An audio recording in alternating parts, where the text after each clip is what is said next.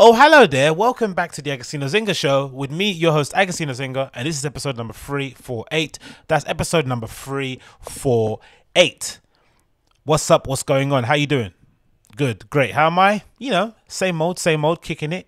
I'm glad that you could join me on this nice sunny day as we approach the weekend. I'm sure some of you weekend warriors are... No, I can't say you're looking forward to it, innit? Do weekend warriors look forward to the weekend anymore now? Now with COVID and lockdowns, do you actually look forward to it? I don't know. Is it the same?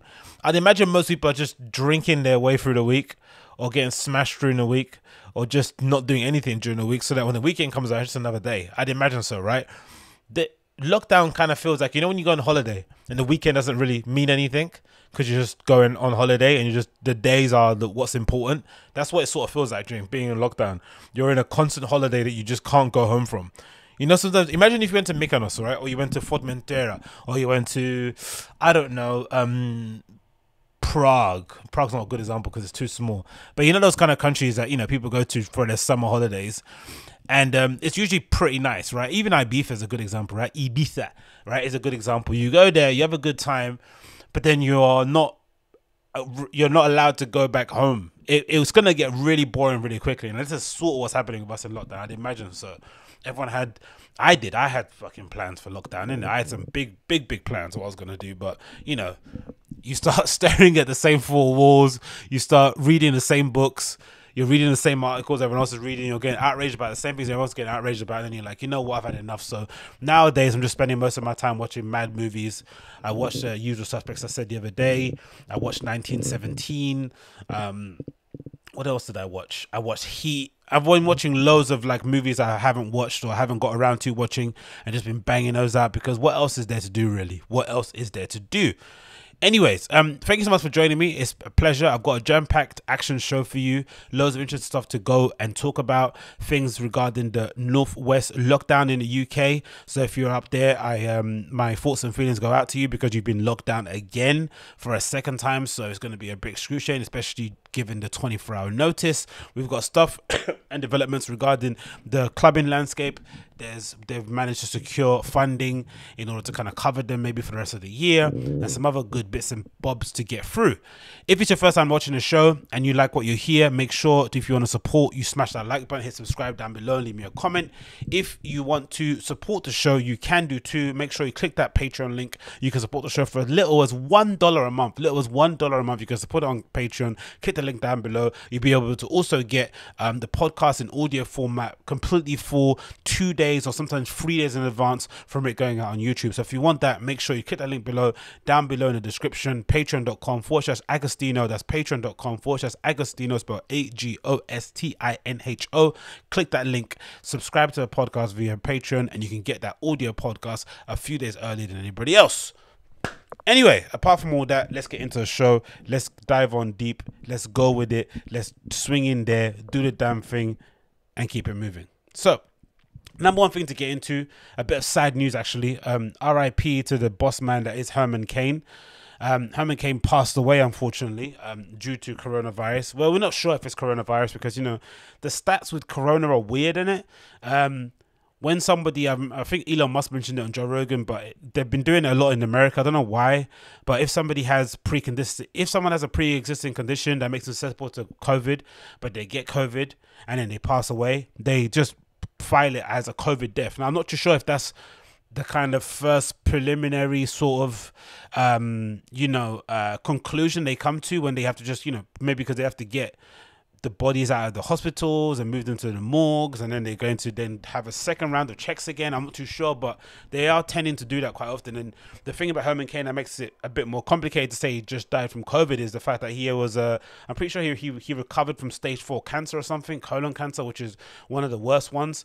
So he was always susceptible to passing away with any kind of new disease that he was unfortunately contracted, and he did so over the last few days. But to say it was a COVID death might be a bit unfair, but it's sad news, isn't it? He might have been a bit of a doof regarding COVID and he didn't really, take the necessary precautions, but it's still sad that when someone passes away, unnecessarily due to a virus that we never knew existed prior to January. It is a really sad day, but if you go on your social media and you check on your feed, the people that are commenting on it are bloody gloating at the fact that he passed away. Some people are actually hoping that other people in the room who were there, most notably maybe Trump, they're also hoping that he contracts it, which is really, really bizarre. But this article kind of basically speaks on it, and it's a bit of a tragic story regardless, isn't it? 74 is no age to die from coronavirus. It's no age to die in general, especially if you're a politician that's living the high life, innit? You should be living way into your 80s, if in 90s. So he had a lot of life to live, really, in that extent. But this is from Newsweek. It's Newsmax, sorry. It says Herman Cain dies from coronavirus, age 74. The article is the following. Herman Cain, the maverick American business czar and Republican president candidate, I remember that, who campaigned for a sweeping tax reform plan called 999, died Thursday morning after a month-long battle with coronavirus. He was 74. Cain, who recently joined Newsmax TV, was set to launch a weekly show, died in an Atlanta area hospital where he had been critically ill for several weeks. God almighty. He was admitted on July 1st, 2 days after being diagnosed with the COVID-19, 10 days before Cain had attended a rally for President Trump's at the Tulsa, Oklahoma. But it's not known for sure where Cain, or co-chairman for the Black Voice of Trump, was infected. He has been on whirlwind travel schedule in June, stopping in multiple cities. Now that's the issue they have in there, isn't it? We're having the issue here too, actually, in the UK. The lack of track and trace is really affecting people because you have no idea where you contacted the virus. There's no way for the authorities to contact the people that might have come in contact with you when you were at that place. It's a complete shit show, really, for that. When you look at it that way, and I don't know how they want to deal with it. I'm not sure if the Americans just want to think, they're just kind of hoping it kind of goes away by itself, which makes sense if you listen to what Trump said, right? He's kind of hoping it kind of washes away, or kind of just decimates the population of the United States. Whoever's left is left. Whoever's left are the anointed chosen ones. I don't know, but bloody hell, man, it's bloody concerning to look at from the outside. It continues here. It says he was one of the most original thinkers in American politics. Veteran politician consultant Dick Morris told Newsmax, noting he was creative, had strong conviction and an open mind and a deep sense of patriotism. He was a great friend and a great guy. Sadly, the plague strikes home. Cain was a self-made man with an extraordinary backstory, one that made him a towering example of hard work paying off. He was born December 13th, 1944 in Mississippi, Tennessee, and grew up poor in Atlanta, Georgia, where his father worked 3 jobs as a janitor, barber, and chauffeur, while his mother toiled as a domestic worker. A stellar student who worked hard, Cain graduated from Morehouse College with a mathematics degree in 1967. A year later, he married Gloria Etchinson, whom he met when he was a sophomore at Morehouse, and she was a freshman at Morris Brown College. Cain went on to earn a master's degree in computer science from the Purdue University in 1971, helped develop fire control ballistics for ships and fire ships for the U.S. Navy. Bloody hell. Next, he joined the Coca-Cola company as a systems analyst, and after considerable success, moved to Pillsbury. This is the thing you don't really hear about people like this, right? I guess because he's a Republican and he was a staunch Trump defender and supporter, right? Co-chair of the Black Voices for Trump, which is already an incredibly gay thing to be a part of, right? Any kind of group that you have a name and you come together and you do some weird handshake and you fly behind a banner, it's just completely gay. But hey, you got to do what you have to do. But he's got quite an interesting story, right? But I guess because he advanced in his age, and he become, I guess something happens when you're a politician and you get a bit older. You tend to lean a bit more to the conservative side of things. You start to become a bit grumpy. You start to become risk averse. Maybe that's the thing that happens, or maybe it's just part of his personality. But you don't hear any of these stories about his sort of climb up, because this is really inspiring, really, if you think about it. It continues here. It says, after serving as a regional vice president for Pillsbury Burger King, Cain then took on the biggest challenge of his career as president and CEO of Godfather Pizza, a national chain teetering on the edge of bankruptcy. In 14 months, he returned Godfather to profitability and led its management team to a buyout of the company. Wow. Later, Cain said he could explain his success at Godfather in one word: marketing. Cain, who long held an interest in public policy, became a chairman of the Federal Reserve Bank in Kansas City, Omaha Branch, in 1955. and serving in a position for 20 months. In 2019, Trump nominated Cain to seat at the Federal Reserve Board, but the nomination drew serious flack from Congress and Cain detractors. Because I ran as a Republican for president and the United States Senate, and because I am an outspoken voice of conservatism and an outspoken voice of constitutional the laws, I'm being attacked, Cain said, shortly before asking the president to withdraw his nomination. Cain first dabbling into politics came in 1966 when he was tapped as a senior advisor to the Dole and Kemp presidential campaign. He ran for Senate seat in Georgia in 2004 that was defeated in the Republican primary by John Isaacson. In 2016, Cain was diagnosed with stage 4 colon cancer, but with the aggressive treatment was able to beat the disease. In his book, This is Herman Cain, he discussed his life-threatening illness, writing, "It's been more than 6 years since then, and guess what? I'm completely cancer-free, cured. Why was I spared against the odds? God said, not yet." So yeah, he lived a full life, man. Like, RIP to him, but some of the vitriol he's getting online, just, it goes to show you just how mean and toxic social media has got in some regards, right? You don't like somebody's political views, he passes away due to his own negligence, don't get me wrong, but just extend some courtesy, wish him, wish his and his family good wishes. Yeah, send condolences to him and his family, and just send him on his way. But kind of rejoicing in someone's death is super, super bizarre. I've never really understood that kind of way of thinking, but hey, I guess that is what you get when you mess with politics, isn't it? Next on the list, what else do we have here to talk about? We have, did I speak about this already, right? An update. Did I talk about the entitlement of people going on holiday during coronavirus? I think I did, but if I didn't, I'm going to go over it again.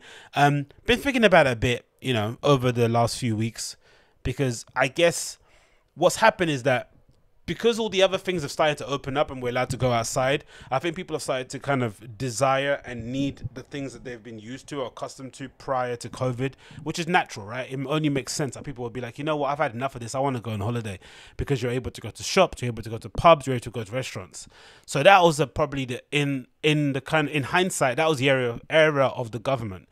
The government maybe opened up the economy too quickly, because they were scared that it would completely tank, and they had no plan in place to buffer the industries, to give them some sort of funding. They probably just didn't have the money really in that respects, which kind of leads you to ask the question, where is that money that we pay in taxes? Where does that go if they don't have it to hand to bail out some core businesses that are fundamental to our overall infrastructure as a country, to our overall nationwide GDP? So I guess some people will just be like, you know what, if everything is going tits up here, and especially when we started to get some good reports about stuff happening in Europe, especially this was prior to the spike we see now in Spain, people are like, you know what, I'm actually just going to go. I'm not just going to go on holiday because our country is a complete shit show. I need to get a tan. I need to get away from stuff and just disconnect, and you go and do that. No problem. But then I was under the false impression that people were also aware and conscious of the idea that if you do decide to go on holiday, you are going at your own risk, right? You're not going with the assurances that everything is going to remain the same when you leave, or everything's going to remain the same when you come back. There's going to be some changes in policy. You might have to quarantine for a bit longer. Flights might get delayed. You might have to stay in the destination you're at. I think we all did you watch that video, that documentary on Vice about the last festival on Earth? I think it took place somewhere, I'm going to say in Central America. Vice flew out there and essentially interviewed guests of a festival that I think took place, I'm going to say at the start of the year, around January, February, and it kind of bled into March, but they didn't have any way of they didn't have any way of leaving that festival, because that's when kind of COVID was spreading rapidly across South America, Central America, North America. So any departing trips were basically cancelled, planes were grounded, and I'm assuming the countries that these guys were from, whether it was from North America or the United States, were not kind of welcoming any planes from those quote unquote third world countries, because they didn't want to risk an outbreak in their nation via a small group of people. But when you watch that documentary, what you come away thinking of it is that, yeah, these guys, you have sympathy for them because they left for this festival and COVID wasn't a thing yet in the Western world. And then when they were ready to come back home, suddenly everything had been changed and the world had gone upside down due to something they had no idea even was, a thing, right? But nowadays, you'd imagine if you're going to go to Greece now, you're going to go to Spain now, you are legitimately going, Portugal, France, you're legitimately going under the impression that you are taking some level of risk, and you're taking the risk upon yourself. You can't then complain when the government turn around and change the regulations, but people do. And this kind of article from BBC kind of proves the fact, right? It says here, coronavirus We've paid for a Spain trip, so we may as well go, right? And you see a group of lovely young ladies here straddling their bags on the way to their holiday to get a tan and to chill out, I imagine. It says the following. It says, the government has warned against non-essential travel to Spain following a rise in coronavirus cases. The announcement earlier this week that people returning to the UK from Spain will be required to quarantine for 14 days left holidaymakers with a dilemma. Should they follow the safety advice and scrap the holiday they have spent months looking forward to, or should they go ahead and travel anyway despite the potential health risk and the prospect of invalidating their travel insurance? At East Midlands airports, there appear to be plenty of people in the latter camp. Now, the issue I have with that statement is that you haven't been planning your trip for months. I kind of pour scorn over that, and I think they're chatting out their ass. I think that's bullshit. Most people that are booking their holidays have only booked them within the last month or so, if that, or last couple of weeks. Most of your summer holidays that you had planned out, you've effectively given them up. I had a summer holiday planned for what, Berlin, to go Berlin for May Day. That was what, a couple of months ago. We would have been there for maybe the end of my birthday weekend. It would have then bled into May Day. Then we would have spent another extra week in Berlin, you know, exploring, having fun, doing the whole having fun. I always sound like Jordan Woods when I said that, innit? We're in LA just having fun, you know, friends, being young. That was a legendary video. But anyway, so that was the plan, right? And then that got scrapped quite soon. Man, no, that got scrapped quite early. That got scrapped maybe in February. I got a note from Ryanair basically saying that trip wasn't happening, right? That flight had been cancelled, and then quite soon after that, I got a voucher link, and you know everything's been sorted out. No trouble there. No sweat off my brow. You know, would have liked to go, but you know, Germany's cases are going up. Our cases are going up. It is what it is.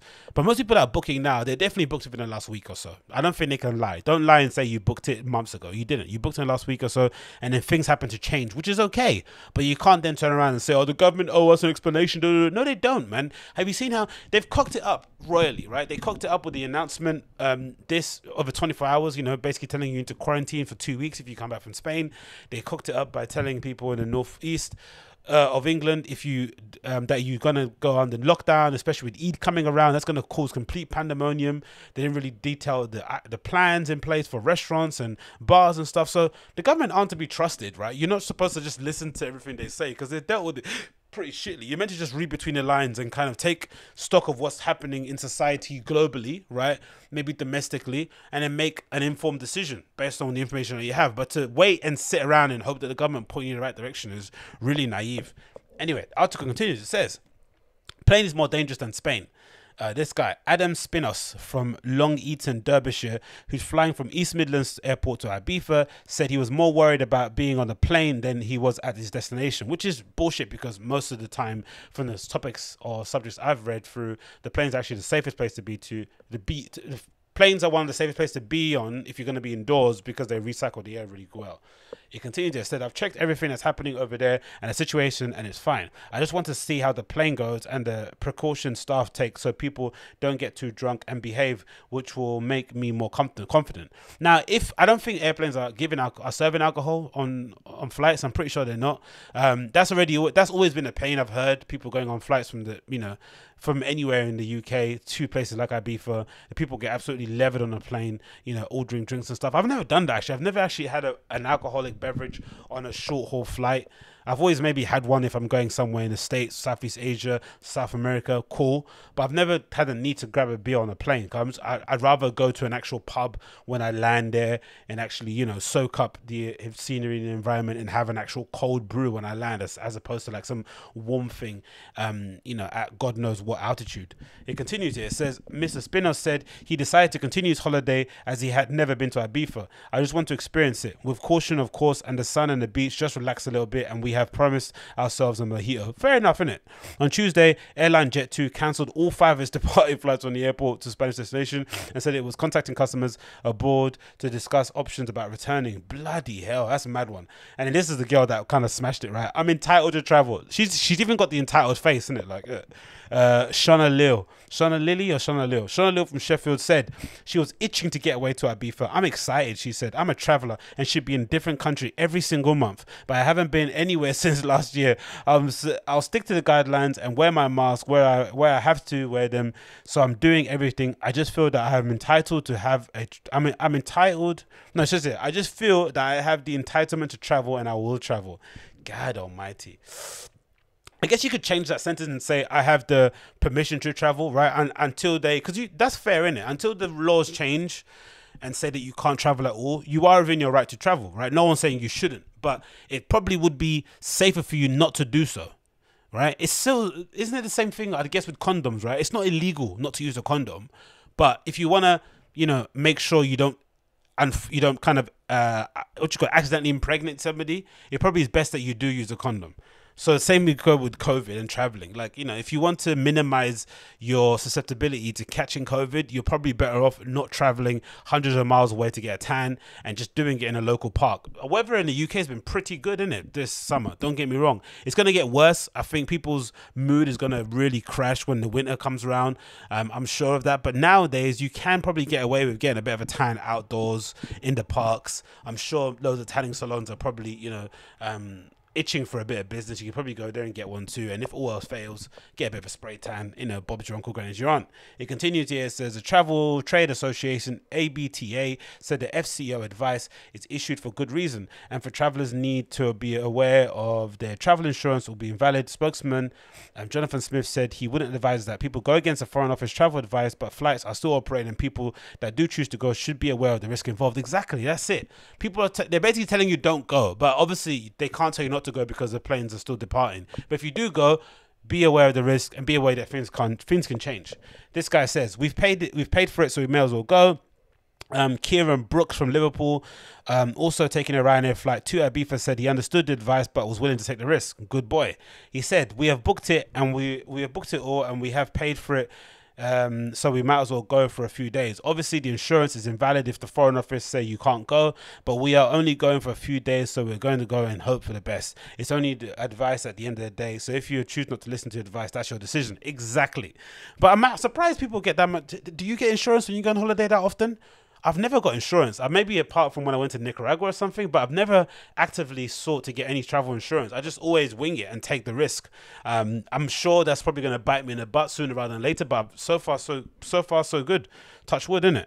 Continues here. Last minute decision. Samantha Lilly from Birmingham said her decision to go ahead with the trip was made at 11th hour. She said, I don't think I was going until about 2 weeks ago, which most people, she's being honest. Most people are doing that. Everyone else saying months ago I booked my holiday. They're lying.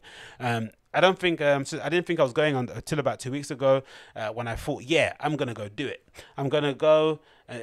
I'm hoping it's going to be a bit more quiet. Probably not. So it'll be easier for us to stay away from everybody. She says I'm going to work as well, so it's going to be a bit nerve wracking. So yeah, fair enough to everyone going, man. Isn't it? I'm a bit jealous. Don't get me wrong. I'd love to go on holiday myself, but I'm a bit of a PUSSY when it comes to these sort of things. I have already my pre-existing conditions with my asthma that I probably can't take any chances with. But if I had the option to and I could go, I would. But I'll also accept the responsibility. I wouldn't be complaining online and be, oh, the government changed the rules, so now if I go, everything's going to be destroyed. It's like, grow up, right? Grow up. But that being said, right, in terms of taking risk, how risk adverse are you? Because I've heard through the grapevine, or I actually got an email the other day via a party promotion here in the UK, or specifically here in London, that I used to attend, that basically sent me a list of dates that they're looking at putting together some functions and some parties, right? Some, you know, friends and family parties where you basically buy a ticket. They put your details down for track and trace, and, you know, you can't basically talk about it online. You can't post any pictures, but they're going to put together a little rave in an abandoned warehouse somewhere. Would you go? Would you? Because I'm considering, right? Because I'm thinking to myself, it would be good to have a bit of a dance amongst some strangers, grab a couple of drinks, have a bit of a boogie, get sweaty and come back home. But I'm also keenly aware that COVID thrives in such environments, right? Close proximity, not much ventilation, people shouting and screaming, you know, just the absolute breeding ground for COVID to spread and for people to catch it. So should I go just for a bit, pop in, pop out, or should I just abstain? I'm thinking I'm going to probably abstain, but it's quite interesting to see, because this party promotion I'm talking about, or these promoters I'm talking about, they're not exactly the most cavalier cowboy operation. They do tend to do stuff. They do tend to do things a little bit more by the book. So if they're doing a party, I'd imagine what all the other kind of renegades out there just have, you know, a portable PA system are doing. they're probably throwing mad events at the moment, isn't it? I think that's going on all the time. So that's quite interesting to kind of think about all these events popping off. And maybe it kind of illustrates what I've kind of read on here, that basically the World Health Organization, they're essentially blaming young people for the spread of COVID. They're saying that young people are the ones that are probably driving the rates in cases, because they're all mostly are asymptomatic, no symptoms, and then they're passing it around because they're gathering around in big groups, not social distancing and all that malarkey. I think it's from Sky News, isn't it, this one? Yeah, it's just Sky News.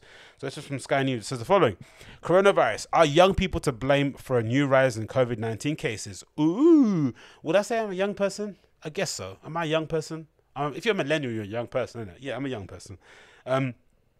It continues, says the World Health Organization has warned that young people could be driving spikes in coronavirus across Europe, with the continent said to be on the edge of a second wave. Organization's Europe director said that a higher proportion of new cases are being seen among the young. But is that the case in the UK? And if there are higher rates among the young, especially when it's documented that on the whole young people are less affected by COVID, is that a cause for concern?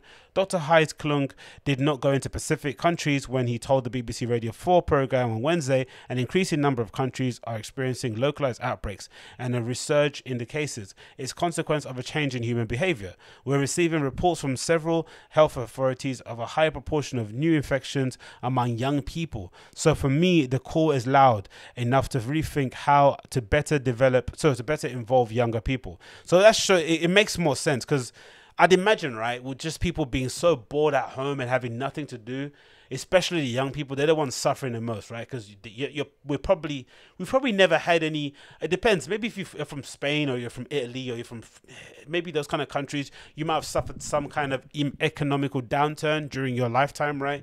The economy crashed. There was a scandal in Parliament that affected finances and job prospects and stuff, right? But for the most part in the UK, we haven't really had to suffer from this, right?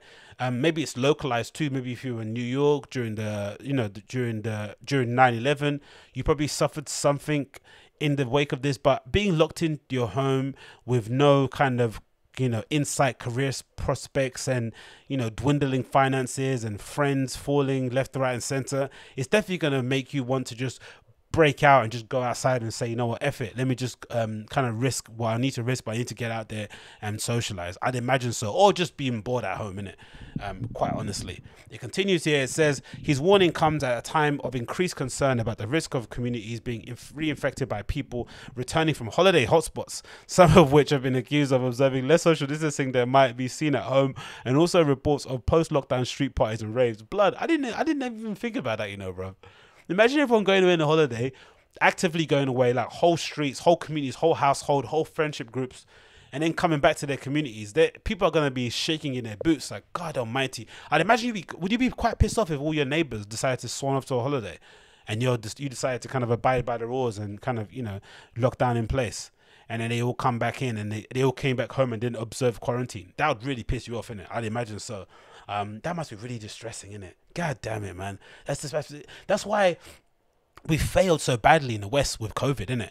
If you look at places like Southeast Asia, especially in Vietnam, right, there was that kind of sense of civic responsibility. Everyone sort of gathered around, knuckled in, and sort of like decided, hey, for the greater good, because we all want to get back to some levels of normality, let's all kind of abide by the rules. Maybe they've got a government or society in place that makes them a little bit more, susceptible to going with instructions and not kind of questioning anything. But still, man, how well they dealt with it. But you can't say that about New Zealand, can you? New Zealand, I would imagine, is the most religious of countries, or the most tyrannical of countries, really, right? But anyway, continues here. It says the European Centre of Disease Prevention and Control, which collates the data about the coronavirus infection rates across the UK, has patchy information about the rising rates amongst different age groups. So interesting article regardless. Anyway, it's a bit of a long one. I'll link it down below if you check out, but it does make a lot of sense, isn't it? That especially in the US, you would imagine so, especially with the riots and the protest and the demonstrations. There's been a lot of people outdoors in the US, maybe less so, more so than the UK, of course, population wise. But we had a bit of a spurt with the Black Lives Matter kind of protests a couple of months ago during the week. Was it a couple of months ago, maybe a month ago? So time has gone by so quickly, but that's the issue you're having, isn't it? Loads of young people going out, not really caring. catching the virus and then coming back and especially passing it to people who are, you know, on the wrong end of getting it really in that respect. But Jesus, man, God Almighty, God Almighty. Next on the list, what else do we have here to talk about? This is a bit of a funny one, isn't it? This is from the Metro. Metro have got one of the worst sites in the world. It kind of reminds me of the Daily Mail, isn't it? The amount of ads. They don't allow you to view the Metro is one that's like the Daily Mail. They don't allow you to view the site unless you disable ad block. But they've got tons of ads on the banner, ads on the sidebar, ads in the actual copy of the, you know, ads that to break up the actual copy, like copy breakers, or whatever they're called, paragraph breakers. That ads as well. Pop-up videos. Just insane the amount of data they're pulling from you. But this is a funny, interesting story regarding huge queue for tests after an outbreak at a pub where 200 people crowded into the beer garden. 200. Now, I suppose we're reading the comments. I've heard that this pub is a bit of a shit show anyway. It's known as a bit of a, you know, it's known to attract the more, let's say, cavalier or reckless of patrons in there. So it's not the most sophisticated of bars, but it's just a funny story nonetheless, isn't it? I'm going to read a bit of it because my screen is still loading and being an absolute bitch about this whole issue. But it says, an emergency testing center has been set up near a pub after 10 drinkers caught coronavirus. Bloody hell. The outbreak is believed to have spread after around 200 people crammed like sardines into a beer garden of the Crown and Archer pub in Stone, Staffordshire. All those who visited the pub between the 16th of July and the 18th are being urged to get themselves tested as soon as possible. The man who raised the alarms about the lack of social distancing in the garden has welcomed the measure. Aaron Robinson, 31, lives up to it and posted a video showing the crowds, which went viral. Bloody hell, man. One person, was it 10 people got it in a pub? That's the thing I never understood about the rules that they put in place in the UK. Open the pubs, but then allow people to sit indoors. Why? I'm a big proponent of restarting the economy, especially hospitality. I think the government really failed that sector in terms of... So if you're going to close them all down and you're not going to allow them to open, then at least allow them to have access to some kind of fund that can supplement their income, supplement their loss of earnings, allow them to kind of support their salary and not have to fire everybody. That could be a good thing, but they didn't do that. Cool. So they want to reopen the hospitality sector and want to reopen pubs and bars so that they don't have an economy that kind of flatlines by the end of September. I get it, but allowing pubs to seat people indoors when you know that's going to spread COVID was ridiculous. I always imagine, especially from the designs that I saw online of people kind of specking out what they think would work best in terms of the layouts, I always assumed they were going to do something that was more similar or more akin to like a I don't know, like a what would you call them, like a dive bar, right? Minimal seating, mostly standing up. And just, or if you have a pub, just basically clearing all the tables and seats that allow people to stand if they want to, right? But that obviously minimizes the amount of people that are coming, and maybe have a security guard at the front of the store, at the front of the pub, sorry, that basically only allows a certain amount of people in there and kind of evenly space it out if you are going to do that. But to allow people just to sit inside as per normal with 1 meter spacing only is insane, especially when you consider we already had a bit of a habit. I felt like in the UK, people already built a bit of a habit where they were essentially going to the pub. No, they were going out, buying drinks at shops and then hanging out at parks, or going and sitting on some stoop somewhere on some street corner. We already had that bit. We already kind of were kind of exercising that habit, right? Building that habit up. So for suddenly to then to switch and tell us to go back to pubs, I wouldn't, you know, it's no fault of anybody's that you'd think, oh, okay, it's kind of over, I'm going to go on holiday, because that kind of obviously clicks into your head of thinking, hold on, if you're going to a restaurant, if I can go to a pub, why can't I just get on an airplane? It makes complete sense in that respect. This is the guy's video where he sort of takes a piss out of it. I think I'm going to play a little bit of it here. Hopefully my video is not kind of freezing here. What is it saying? Can you hear that? Is it playing or not? No, it's not. Is it playing? No, it's not. Go play, please. Yeah, Metro website is the worst website in the world, hands down. There you go. Brilliant. Don't you worry, Boris. I'll be wearing my face mask. Bloody hell, while I'm in Morrison's buying me packet of bacon. I'll wear my face mask. I'll save the country. Don't you worry. I'll sort it.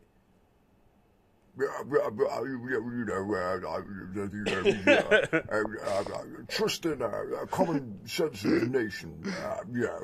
Rather useless cretin. That's a good impression. I gotta be honest. Bloody hell. It continues here. It says, what does it say here? He told the Stoke Sentinel newspaper, "It's sensible that the council is acting and taking it seriously, but it's a shame that it's gone this far. I was very concerned by the amount of people who were there, at least 200. With a bit of luck, the virus won't spread too far and turn into a big outbreak. If we do, we'll go into a local lockdown, and the pub has a lot to answer for." Exactly, man. Imagine how outraged you'll be in the local community if your local pub, that's already a bit of a shit show anyway, that attracts the most, unsullied of representatives of your local community, where they have the music on too loud, people are spilling out into the street, shouting, screaming, antisocial behavior, and then that is a pub that ends up causing an outbreak and ends up you having to go into a localized lockdown for an extended period of time. You'd be absolutely fuming. It continues, said here, the testing center has been set up in a car park close to the pub, and tests are being offered for free with no appointments needed. Anyone who's been in contact with somebody who was at the pub is also being told that they should get a test. Those who were out anywhere in the town center and the nights in question have since developed symptoms, are being told to self-isolate. Dr. Richard Halting of Staffordshire Derby County said, by getting tested, this gives everyone an important information. That's the issue, because I think that's what's happening in France, right? These open-air parties. I think I mentioned it prior, right? I'm going to actually end the article because I'm absolutely making my computer freeze. But I remember when COVID first spread and everyone was getting nervous about there won't be any nightclubs or there won't be any events, I was saying what would basically happen was that a lot of people were basically going to take advantage of the fact that COVID doesn't spread in open air events, and they're going to classify all the events as open air. So what you do is that you just basically hire out a nightclub, a space that had like a garden or something where you could set up a gazebo or a tent to kind of cover people, and then you'd essentially have the DJ playing inside the room or maybe just on the doorsteps of that door, and have people kind of flooding out on the outside. You could pack people in. You could obviously charge them double what they'd wanted to pay prior because it's a COVID party, and then you could get away with it being open air. And obviously that would obviously cause a big outbreak. I think a lot of people have kind of stayed away from it. It feels like most patrons don't want to be anywhere near it or be anywhere near big crowds, but I thought that would be a thing that's going to happen quite often.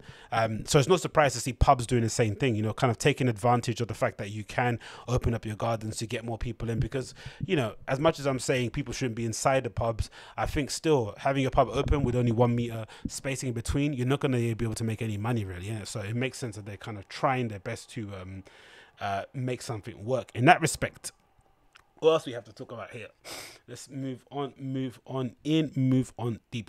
Let's change tax a bit and kind of get off the old COVID talk, because that can get incredibly boring after a while, isn't it? Let's get into some interesting topics regarding update on the whole Brendan Schaub, Brian Callen, the firing a kid COVID positive test, I guess, right? Positive test, whatever it might have been.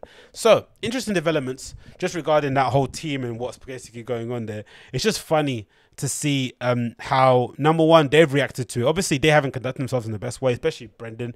He sort of doubled down on this idea that it's not that big of a deal. If you get it, you'll be fine. And he doesn't necessarily see that the issue isn't you'll be fine, as in himself, because he's under the age of, getting it where you'll die or anything, or he's a fit dude, whatever it may be.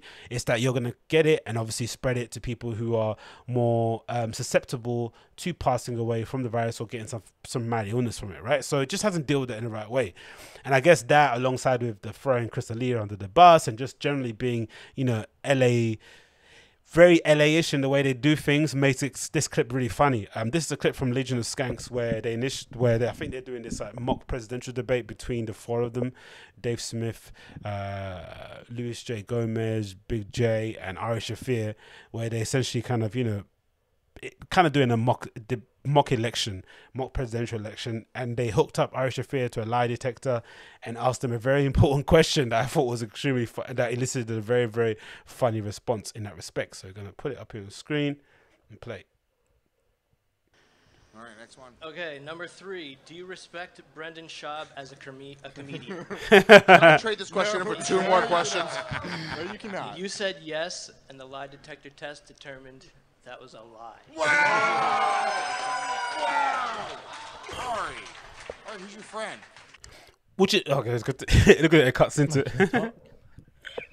It's just, it's like, it's a weird. Mate, the more you look back at it, right, how ridiculous was that scene of them crying, like, of that podcast? How ridiculous was it? Like, sobbing in tears as if their friend is accused of being a serial killer or something. Like, relax. Relax, guys, relax. That's why sometimes it's good to just to take a breath, take a step back, and just kind of process the information. Especially, you'd imagine you'd be a little bit more considerate with your response when it's your friend. You should be a little bit biased. You should be a little bit forgiving, a bit more understanding, have a bit more patience, because it's your friend, right? When you hear a story about some random person that you don't know doing something derogatory or doing something really abhorrent, of course, you're in your right to be like, oh, cancel him, he's trash, because you don't know the person, you have no context. You're okay to do that. That's what everyone does on social media. That's what we all do in private. It is what it is. You don't have any context, you don't have a relationship with that person, you could just throw them under the bus. No one will it's not even throwing them under the bus. You can just completely disparage them as a person and no one will bat an eyelid. But when it's your friend, you're meant to be a little bit more cautious. You're meant to be a little bit more considerate and understanding. And I don't know, maybe call your friend, find out exactly what happened, speak to them face to face, withdraw from social so you don't get bombarded with requests to kind of make a response. And then, because when you do, this is what you do. You start sobbing and crying here, like as if your friend has lost, I don't know, everything in the world. Don't get me wrong. Immediately, short-term pain he did receive, I'm sure. You know, the embarrassment, the shame of it, the exposure, the dropping of the agents, the cancelling of the Netflix show. Fair enough. Some stuff did happen, but in the long term, let's relax. Let's take it easy. But the first bit, anyway, of Ari Shaffir not wanting to answer the question regarding him not respecting Brendan Schaub as a comedian is funny, because obviously it speaks upon the general friction that's at play between the East Coast comics and the West Coast comics. It feels as if most of the kind of friction comes because the West Coast comics are usually in the business of stand-up, and in the East Coast feel like they're in the art of stand-up, right? They're the kind of dudes who are essentially, you know, in it for the art of it. They kind of often refer to themselves as a comedian. I think of somebody like a David Tell's a good example, right, where a lot of comedians sort of sing his praises and think he's the best, but the wider public don't really know that because he hasn't necessarily put himself front and center. He's not necessarily around all the Hollywood elites. He doesn't really necessarily play that game. He just does a road, does stand up, and keeps it moving. So that's a friction that comes in it. But then Brendan Schaub really kind of upsets the apple cart because he essentially came into stand up via MMA, via a professional professional career in the UFC. He came into it late too, in his early 30s, and he got kind of sped through his process, kind of far, you know, into the game via his co-sign with Joe Rogan. And all these things, especially if you're a comedian, they already have their backs up when somebody gets a little advantage in the game via a kind of, you know, a chance meeting with an agent. So imagine how they're going to feel when some ex-MMA fighter comes in and essentially kind of leapfrogs them, which I don't think he did, to be honest. I still think you can operate in the business of stand-up and operate in the artistry of stand-up and you still kind of coexist. I think that's fine. They're both two different worlds. I don't think people that are fans of Brendan Schaub would ever be fans of Legion of Skanks, for instance, right? It's two completely different sense of comedy, right? What's that term? Sense of comedy? It's two different ways of looking at stand-up, I think, in that regard. Similar to those kids on TikTok or Instagram that do stand-up or do kind of their improv comedy sketches. It's a completely different type of comedy. Some that, you know, I probably am not into, but I get its appeal. Let's continue the video. As I said to Brendan, I said it's like you know, it's like watching someone die or something. But it isn't really, is it? Come on, relax. I'm also surprised. Yeah, I don't. Well, I mean, he's just getting started. He's got a long career ahead of him. He's only 40. That's so funny. Ari's the best at these kind of moments, isn't it? Like, he has these moments where he's an absolute piece of shit, but when he needs to be, he's incredibly funny. I was pretty bad 4 years in, and he's far better than I. You didn't even finish the sentence, Ari. You couldn't even not hooked up to the lie detector. He's better than test. better than I. Man, you know what? Whatever. He was more confident than I was at that stage. And that's what's so frustrating. I'm just sad. Yeah. I'm sad. I don't. So anyway. This is not going to age well, this video. Them sobbing. This is just not going to age. Look at them. Yeah. Sometimes that's the best thing to say. Is to say, I don't know what to say. This is insane. And I'm just, I don't know. I'm mad. I think that's a bit. I'm mad. fucked up. I'm angry. Huh? I can't talk. Well, that's a Oh, this is insane. you can just pray. It's so ridiculous. Because no matter what the facts are, Who's got a worse cry?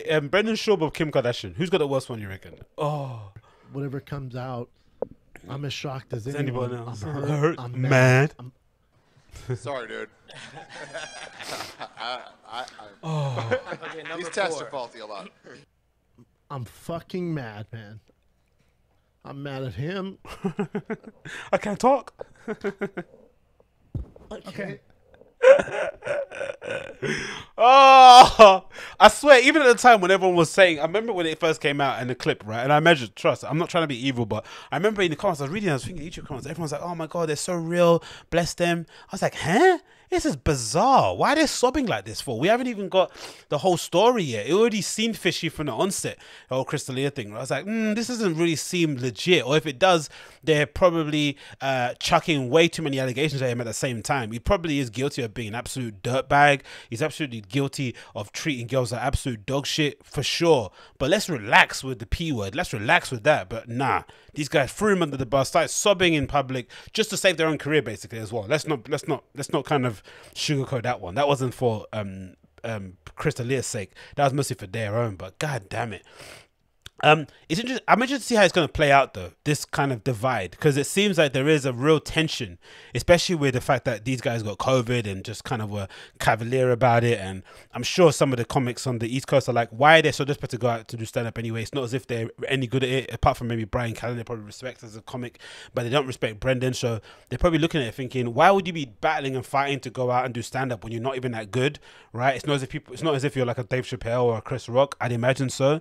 But, you know, it's unfair to say that, because, you know, that is his vocation. That is something that he's dedicated at least 4 years or 5 years of his life to, and he obviously wants to pursue as a career. So if he wants to go out there and do the stand-up, and people are willing to go and pay their money and sit in a room and watch him do it, fair enough. But I don't know, man. I wish it could be, because I think it's similar to what's happening in the DJ world, where there is a bit of a split between the people that would kind of consider themselves artists, or that consider themselves pure DJs, right? And I don't know if that is in a term, pure DJ, but whatever it may be, there is the same sort of divide where some people are looking at it thinking the ones that are like dominating the business side of things, they're the ones that obviously get disproportionate amount of opportunities. That probably is the issue, right? We can probably coexist, the artist and the business people, but it shouldn't get to a point where the people that occupy the business side of things are getting all the opportunities, and the ones that are on the artist side of things are getting none, or they're getting, you know, they're having to fight over the scraps. That's where it probably kind of falls by the wayside. But I still think it's funny watching it from the outside, seeing these guys skirt and dance around and be a bit awkward whenever Brendan Schaub comes around, because his name comes up, because unfortunately he is I won't say pet project, but he's basically, Joe Rogan is effectively taking him under his wing in some way, shape or form, right? And I remember hearing a theory that the reason why was because ultimately Joe Rogan sort of feels guilty about that conversation they had, that legendary conversation where Joe Rogan sits Brendan Schaub down after, I think he's lost to Travis Brown, and essentially tells him, hey, you're not good enough for the UFC, you'll never be champion, and you need to quit now, because if you keep going, you're going to do yourself some serious damage. And he basically said, hey, you've got the ability and the talent to do other things outside of fighting, you don't need to do this. And obviously Brendan does some pushback, which he then relays the phrase, you've been surprised, in reference to like, I could do more, you'll be surprised, which then goes to, you know, name his ill-fated special that came out soon after on Showtime. But I remember reading a theory where someone said that supposedly Joe Rogan felt really guilty after that talk, because it kind of, you know, he didn't, for one moment, he kind of forgot the cameras were recording. He kind of forgot where the setting was, and he kind of felt as if he just had to say it in that moment. But looking back, he regretted doing that in public and maybe sort of like embarrassing his friend. So he sort of went out of his way to make sure he opened as many doors as he could for him outside of fighting, so that he could kind of, you know, readdress that karma, or make himself feel better, I guess, in that respect. So whenever it comes to Brendan and stand-up, he's always going to kind of fight for him, because he obviously feels guilty for putting him in that position where he had to do stand-up in the first place, isn't it? Because he told him to quit fighting. So, you know, if he tells him that he's shit and he's never going to get better at doing stand-up comedy, then what is the point of retiring from the UFC? I guess, in that regard. But who knows, man? Who knows? I still think, again, I don't find the guy funny. I find his podcast really funny. I think that's okay. I also think it's okay if you're a fan of his. I also think it's okay for people in New York who are, you know, storied comics who have been in the game for 20 years to see someone like a Brendan Schaub, see him wearing expensive trainers, driving Porsches and stuff, and to feel a little bit jealous. I think jealousy and envy are all right emotions, especially if they drive you to do something for yourself. I think if they kind of just push you to the direction of just gossiping and disparaging someone's name, that's when it gets a bit weird. But if it pushes you to kind of do your own thing, that's fine. But also I think it's fine to have some envy, just to look at it and think, how the hell can somebody be in a game for 5 years and be as on the surface richer or more successful than I am? You should be asking yourself some questions. You should be soul searching a little bit, but you shouldn't blame him for it. It's just unfortunately the nature of the game, isn't it? It's only normal that the people on the west coast of America, people that, you know, make their career specifically in the Hollywood industry in LA, who are comedy store comics, would necessarily be in the business side of things, isn't it? Would know how to kind of exploit it to its fullest potential. And I don't really think that's an issue, really, in my opinion. Next on the list, what else do we have here to talk about, to go through the list? Talking about LA, talking about stand-ups, and talking about everything that's going on at the moment. Joe Rogan is leaving and going to LA. You heard about that, right? Joe Rogan is leaving. Joe Rogan has left the building. This is old news, but I thought I'd talk about it here now with you guys. So Joe Rogan's leaving LA. He's finally confirmed it. Rumors were swirling around the interwebs for a while because he did intimate a few things. If you listen to the Joe Rogan podcast for a while, you know he's always complained about the overpopulation in LA, the traffic issues, the homelessness problem. He's always kind of had a bit of an issue with it, but the thing that's actually keeping him there, especially when you consider the amount of resources that he has to just up sticks and go somewhere else, is the Comedy Store and his circle of friends. So recently he just decided, I think off the back of the second lockdown in California, or in LA, in California, and the fact that they haven't really dealt with COVID well there, and there is no real prospect of them reopening the economy in LA anytime soon, and the fact that there was, you know, riots and protests going on all over the place, he probably thought it was best time for him to up sticks and head off to Texas in order to kind of seek pastures new and maybe you know, birth a new scene there, maybe open up a new club, whatever it may be. He's moving to LA. This is an article here from The Blaze. It says Joe Rogan, host of one of the most popular podcasts on the planet, said that he decided to move to Los Angeles, Texas because he wanted a little bit more freedom. Rogan explained the decision behind his move during his podcast conversation with guest Joe DeSena, the CEO and founder of Spartan and The Death Race. He says, "I'm out of here," said Rogan when Joe DeSena asked him about moving. He says, "I'm going to Texas. I want to go somewhere in the center of the country, somewhere it's easier to travel to both places, somewhere where you have a little bit more freedom." He says, I also think that where we live right here in Los Angeles is overcrowded, and I think most of the time it's not a problem, but I think it's exposing the fact that it's a real issue. And when you look at the number of people that are catching COVID because of this overpopulation issue, he says as well, when you look at the traffic and when you look at the economic despair, when you look at the homelessness problem that's accelerated radically over the last 6, 7, 10 years, I think there's too many people here. I think it's not tenable. I don't think it's manageable, and every mayor that does a shit job of doing it, because I don't think anybody can do a great job of it. I think there's certain things you're going to have to deal with when you have a population of whatever fucking LA is, 20 plus million people. It's just too many people. It's just too many people. True. I think I was a bit skeptical of this. I remember hearing him complain about this for a while, but then I had an ill-fated trip to LA when I went to go to the Golf Wang festival in 2018, and bloody hell, just leaving the airport to get to downtown, oh my God. And then downtown LA isn't like downtown in most places that you live in the United States, or that you would be accustomed to United States, where that's kind of where the bars and hangouts are. Downtown is basically where the homeless people kind of situate. That's the kind of the derelict side of LA. It's really bizarre. It's a bit of a mind fuck. But it took ages to get from LA airport all the way until the hostel I was staying in. And then from there, it took ages to get anywhere basically around LA. The only good thing about it at the time, I remember, is that even though there's a lot of traffic, the Ubers were ridiculously cheap. I'm not too sure why. Maybe because it's a driving city anyway, so driving is a little bit of a commodity. It's not as a big deal as it may be in other states, but that was a big thing. The food was flipping incredible, but I did actually see that, especially when you went out at night, the streets were packed with people, packed with cars. You know, it was just an absolutely crazy place to live. But of course, if you're in the entertainment industry, being situated in LA, having everyone coming in for meetings and stuff is a great thing. I'm sure Joe's podcast has basically grown over the years, mostly due to his proximity of being in LA, even though I'm sure he flies in a few guests that he wants to get in. But for the most part, most people are going to LA to do meetings, to do promo. They can easily swing by your facility and have a 2-hour plus conversation. So he's taking a bit of risk to go to Texas in that regard. But I also think it probably isn't that big of a risk now, considering the amount of people that are relocating. There's a lot of conversations about people leaving densely populated urban environments and kind of going a little bit out of the city, maybe, an hour or 2 hours outside of it, just to kind of get a little bit more bang for their buck, maybe to change of scenery, maybe a change in career, or maybe just a change in priorities, right? Because some people are just basically saying, hey, I'm not going to work this 60-hour-a-week job working in this law firm. I'm going to kind of reduce the hours a bit, maybe volunteer or lend my services to a local council for 4 days a week, making considerably less than I was doing, but being a lot more happier because I got to spend time with my kids. You get to spend time with your wife, you get to spend time with your family, whatever it may be, right?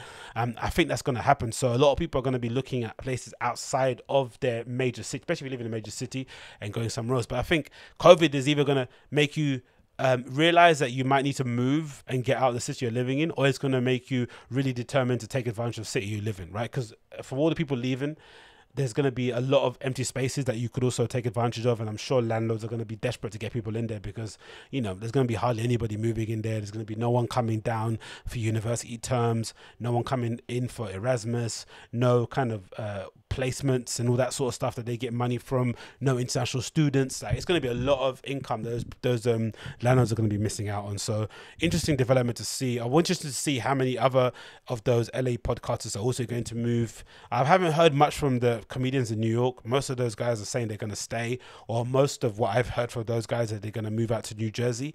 But for the most part, they're not really going that further out from where they are situated anyway. So, so let's see what happens, man. I'm interested to see how the podcast goes. Supposedly, Andrew Schultz said that he's already got a facility that he's got in place, which I'm sure he's just going to decorate. Because that's the thing that Joe Rogan's funny about. When he moved to this new facility he's got, he just basically copied the same decor from his old podcast to the new one. Even the same table he got commissioned, or I think from the same person, the same curtain, the same flag at the back or behind him as well. So he might do the same with the studio in Texas as well, or he might just keep both spaces and kind of cycle through them, do a batch recording of LA podcasts whenever the comedy store opens up. Who knows? Or he might open up his own comedy store. That would be a big deal, wouldn't it? Imagine that. So let's move on from that one. What else we want to talk about? Because time is going. I don't always do much time. What else we have to talk about? I thought was interesting. We got some stuff about Spotify, some other stuff about. Oh, actually, let's talk about this. Actually, this is a big one. I think do I owe Megan Thee Stallion an apology, or do we all owe her an apology? I think the whole internet does, right? So Megan Thee Stallion got on social media the other day and essentially broke her silence regarding the problem or the issue or the kind of altercation she had allegedly with Tory Lanez that led to her being shot allegedly in both feet. And from the onset, it seemed quite fishy, right? No one could really get a gauge on what exactly happened because no kind of details came out. I guess partly due to the fact that it involved some high-profile people in Kylie Jenner, Tory Lanez, Kylie Jenner allegedly, Tory Lanez we know specifically, and obviously Megan Thee Stallion. You could argue between the three of them, they're worth billions in terms of streaming, in terms of endorsements, in terms of branding and business, all that sort of stuff. So it's within their team's interest to ensure that only a certain amount of news gets out there regarding the issue, so that none of their business gets ruined. Because anything involving guns, anything involving a female, especially being mortally wounded or being wounded in any capacity, is definitely going to negatively affect their pockets, right? Which is kind of, which is really fucked up, really, because I think any other person this happens to, this news gets blasted out all over the place. But the higher up you are in terms of celebrity, the more well known you are, the more famous you happen to be, the more easier it is for you to kind of silence or kind of put the dampers on the story. So I was a little bit skeptical of it. People are making their jokes online, being funny about it, which, you know, I think you should be allowed to do. I think everyone being precious about, oh, you shouldn't say that because, you know, she's a girl and all that sort of stuff is fair, but we don't know her. You're allowed to make some jokes. Obviously, if they're not funny, they're not funny, but you're allowed to make some jokes and kind of make fun out of it, because we do that for everything, isn't it? Just to bring some humor situation and sort of make it a little bit more easier to digest. But when you watch this video of her kind of talking about it, you do kind of think, oh, it's kind of even difficult even to make a joke regarding this issue, because she clearly looks like she's going through it. This is an Instagram live taken, or from Megan Thee Stallion's Instagram live, where she sort of details exactly what happened. Gives us a bit more detail on what happened, and basically kind of gives us some context as to what she's kind of been going through these last couple of months. Play it for you now. I was shot in both of my feet.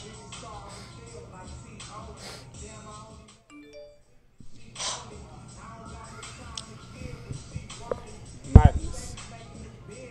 I was shot in both of my feet, and I had to get surgery to get the shit taken out, get the bullets taken out. And it was super scary.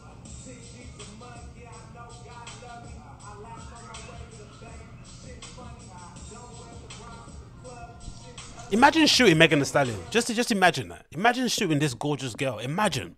What is wrong with you? What's going through your head? But obviously, observation looking wise, because obviously the picture she uploaded in her Fenty outfit was bloody, you know, sensational. But, you know, you can only look, it doesn't take a scientist to look at her, or psychologist look at her face and see that she's definitely hurting. She's definitely been through it, right? This is a very troubling ordeal that she had to kind of put herself through, and she's still not kind of recovered from this ordeal that she had to go through with this supposed person.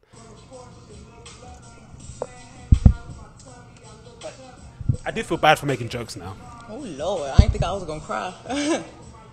But yeah, I had to get surgery. It was super scary. It was like just the worst experience of my life. And it's not funny. There's nothing to joke about. Exactly. It was nothing for y'all to start going and making up fake stories about. I didn't put my hands on nobody. I didn't deserve to get shot. I didn't do shit. Jesus. And thank God that the bullets didn't touch bones. They didn't break tendons. Like I know my mama, my daddy, my granny had to be looking out for me with that one, because where the bullets hit at, it just... Imagine being 25 and you don't have both of your parents.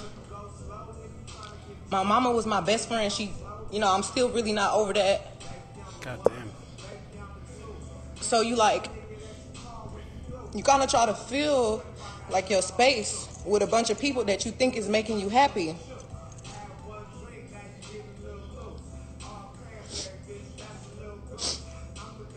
Man, being famous sucks, isn't it? It really does, isn't it? For all the benefits you get, right? The fame, the adulation, the money, the respect from your peers that you looked up to and your heroes and stuff.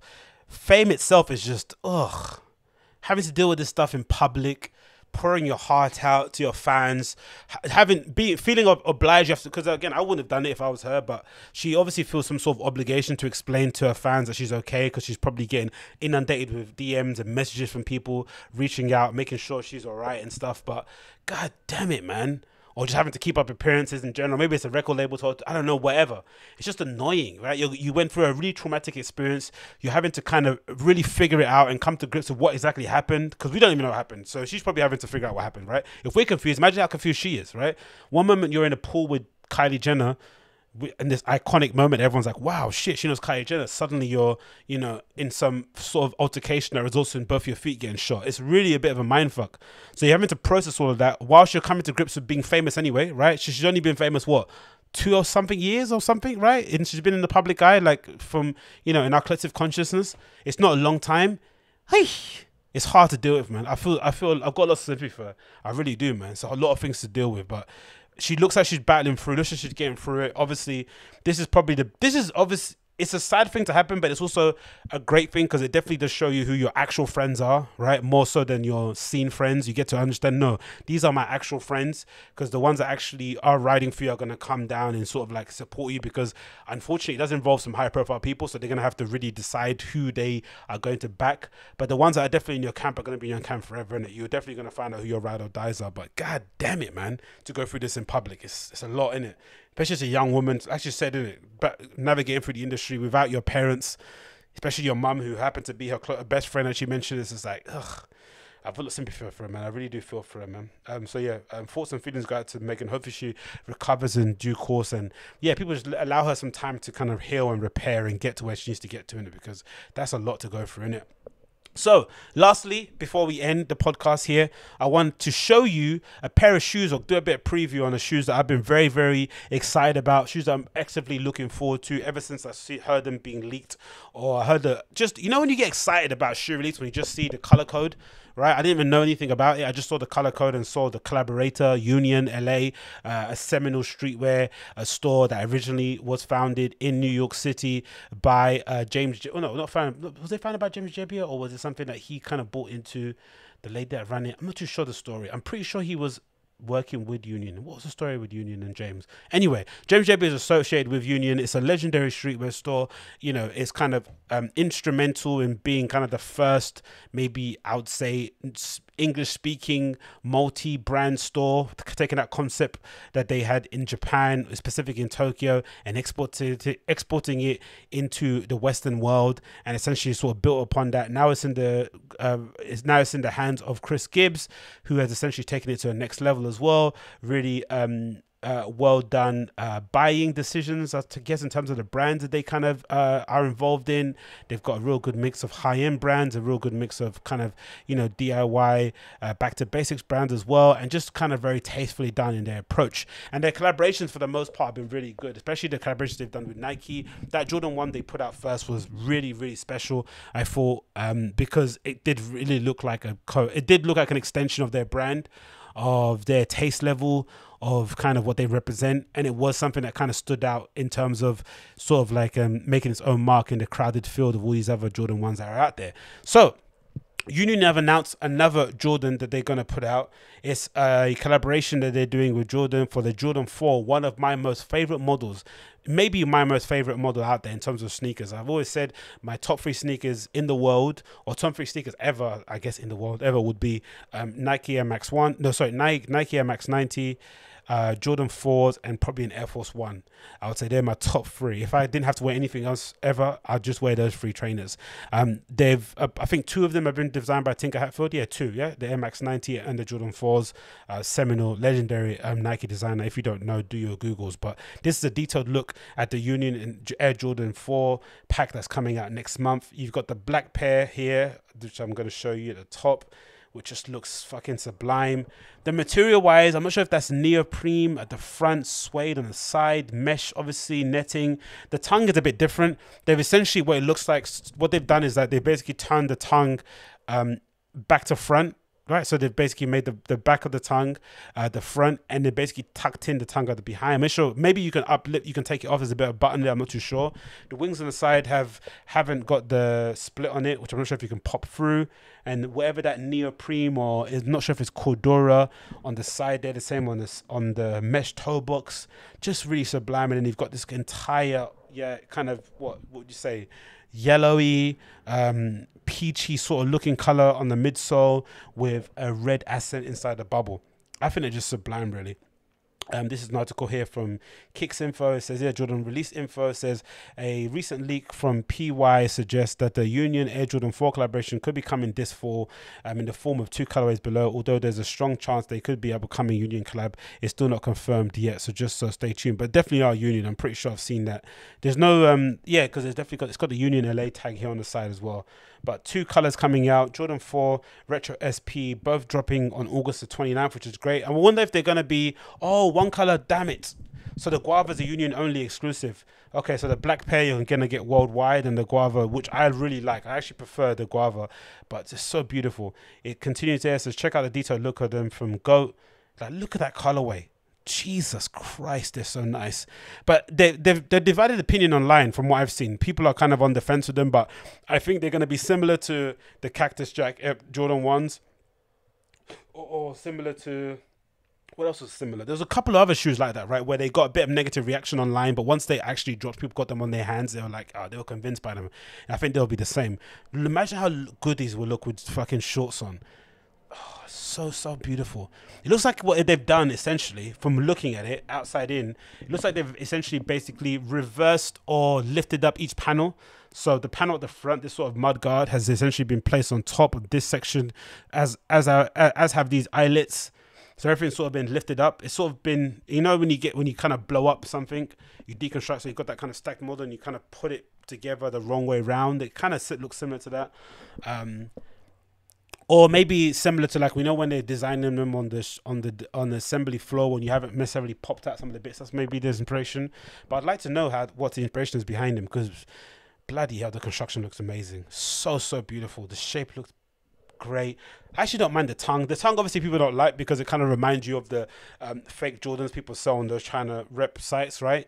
They sort of usually have, the main fault you'd see on Jordans is usually the tongue, especially on the 4s. The tongue's always a bit jagged or messed up. But I've had some retail Jordan 4s that I've got where the tongue has been a bit messed, to be fair. So I wouldn't necessarily say that's a good indication of knowing if your Jordans are fake or not, because I bought some from retail that, you know, the tongues have been all over the place. But these look so bloody nice. Like, look at them. Like, wow. And also, it could be maybe a nod. The tongue could be a nod to maybe skateboarding. Maybe, you know, back in the day when people used to have skate highs and they wanted to cut them into the shape of half cabs, you just basically cut the color, a bit of the color off. Maybe that is part of the inspiration, or maybe it's just a practical thing. They wanted Jordan 4s you could wear with a pair of jeans. I'm not too sure, but I'm all for them. And then you got the the kind of fuchsia guava essence at the back. They look so beautiful, so beautiful. That's maybe my favorite pair now, considering having looked at them. Maybe more so than the blacks, but the blacks are pretty decent too. And you know I'm a sucker for a black pair of shoes, but god damn it, they look good. God damn it. $290 a pair, coming August 29th supposedly. One is worldwide release in blacks, and then the guavas are union only release. There's going to be a lot of else catch with these, but I'm definitely going to be trying my best. Definitely going to be trying my darndest, signing up to every single raffle that I can get my hands on to get a pair of these, because they're so beautiful. I'm hoping that the negative reaction is going to mean there's going to be less people vying for them in a raffle, so that means I can get a pair. I'm not sure if that's actually a thing in terms of probability. Does it mean if less people enter, you can get a pair? I'm not too sure. It probably will increase your chances, I'm assuming. I don't know. If they're gonna backdoor some things, who cares really? You never know, innit? People that worry about backdooring things, just who cares? You never find out. You're never gonna get the plug. So just enter away and see what happens in it. But so good. These are probably the only shoes I've wanted during the drops, apart from maybe the Travis Scott's the Cactus Jack trail, right? The Air Max 270s or whatever they are. These are probably the only ones I've wanted during this whole drop season during COVID, man. These are so beautiful. Look at them. Oh, I'm all over them so much. I can't wait for them to come out. So yeah, August 29th, Union and Air Jordan 4s. If you're going to get a pair, definitely let me know what you think. What's your favorite color? Which one are you waiting to get? I'm definitely down for the guavas more so. It's unfortunate that they're Union only exclusive, but if I have to settle for the blacks, I will settle for them easily. But let me know in the comments, which color you're going to go for, guava or black? Oh, mate. So good. So good. But yeah, that's it for now. Thank you so much for tuning in to Agostinho Zinga episode number 348. If it's your first time listening, of course, make sure you leave me a 5-star review on the podcast app and share that show with your friends. If you're watching a video YouTube show, make sure you click that subscribe button. Make sure you smash that like button and leave me a comment down below. Let me know what you think of it. And of course, if you can extend yourself to support the show, if you can do, please support me on Patreon. It's for $1 only, $1 on Patreon. Link is down below, patreon.com/Agostinho. Support me on Patreon. You can get the show ahead of time, 2 days, sometimes 3 days ahead of time on audio format via Patreon. And until then, I'll see you guys very, very soon. Take care, be safe, enjoy your weekend, and see you on the other side. Peace, bye.